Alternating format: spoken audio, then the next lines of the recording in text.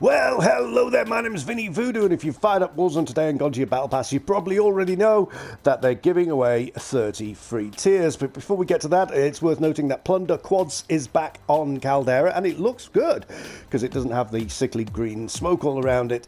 So if you fancy a game of Plunder, you can do so today. Now, speaking of today, it is the 22nd of April, 2022, and I just happened to fire up the game to have a quick blast, and I went to my Battle Pass, and up it went. And before I even knew it, I was just like, hang on a minute, what's going on here?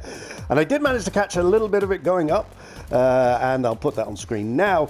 But yes, I was at level 64. I'm fairly sure I was there because I was by a CP. So I think I just got that clans here. And I'm now at 94, which with 4 days left is actually doable. Actually, nearly 5 days. So I've only got 6 levels left.